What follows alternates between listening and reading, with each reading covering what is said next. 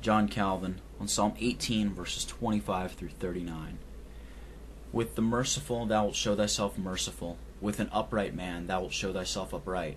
With the pure thou wilt show thyself pure, and with the froward thou wilt show thyself froward. For thou wilt save the afflicted people, but wilt bring down high looks. For thou wilt light my candle, the Lord my God will enlighten my darkness. For by thee I have run through a troop, and by my God have I leapt over a wall. As for God, his way is perfect, the word of the Lord is tried. He is a buckler to all those that trust in him. For who is God save the Lord, or who is a rock save our God? It is God that girdeth me with strength, and maketh my way perfect. He maketh my feet like hinds' feet, and setteth me upon my high places. He teacheth my hands to war, so that a bow of steel is broken by mine arms. Thou hast also given me the shield of thy salvation, and thy right hand hath holden me up, and thy gentleness hath made me great. Thou hast enlarged my steps under me, that my feet did not slip. I have pursued mine enemies, and overtaken them, neither did I turn again till they were consumed. I have wounded them that they were not able to rise, they are fallen under my feet. For thou hast girded me with the strength unto the battle, thou hast subdued under me all those that rose up against me. To the faithful you will show yourself faithful, to the blameless you will show yourself blameless.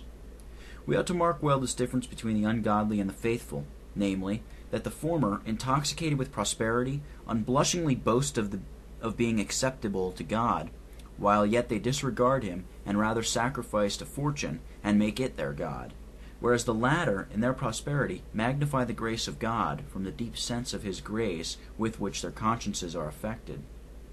God, in so often delivering an innocent man from death, when it was near him, showed, indeed, that he is merciful towards the merciful, and pure towards the pure. God never disappoints his servants, but always at length deals graciously with them, provided they wait for his aid with meekness and patience. To this purpose, Jacob said in Genesis 30, verse 33, God will make my righteousness to return upon me.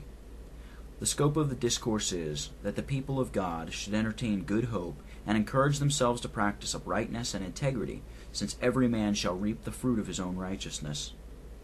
As for God, his way is perfect, the word of the Lord is flawless. The phrase, the way of God, is not here taken for his revealed will, but for his method of dealing towards his people. The meaning thereof is that God never disappoints or deceives his servants, nor forsakes them in the time of need, as may be the case with men who do not aid their dependents, except in so far as it contributes to their own particular advantage, but faithfully defends and maintains those whom he has once taken under his protection. We will never have any nearness to God unless he first come near to us by his word, and for this reason, David, after having asserted that God aids his people in good earnest, adds at the same time that his word is purified.